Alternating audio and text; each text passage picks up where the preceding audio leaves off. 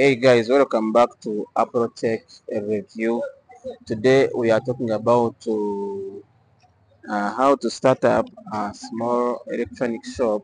If you're interested, you can like and subscribe to follow us and see how we shall progress with 5 millions.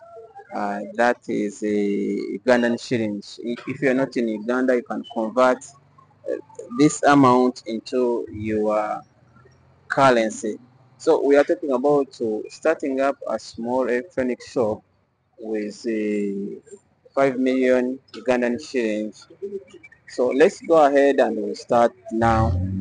So this is the shop, as you can see. We have reduced the room so that the space accommodates the the the money I've told you, the amount I've told you. So this is the space. This is how it looks like. It's not that much big,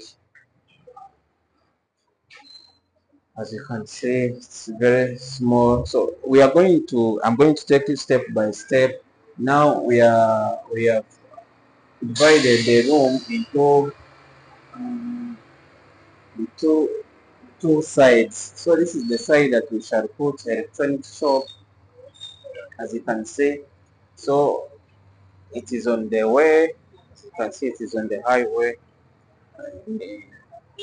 but it's not that too much expensive. So let's go ahead, wait for the next step where we shall arrange the room. We put where we shall put the stock. We arrange it well, slowly by slowly, step by step. We put the counters here. We also have enough space outside where we can put maybe mobile money, or we can put enough display, as you know, guys. Let's go ahead. As you can see, as I've told you, we shall use only this space to accommodate the amount that I've told you. The next step is about the arrangement, where we shall put the accessories, where we shall put the electricals and the home appliances.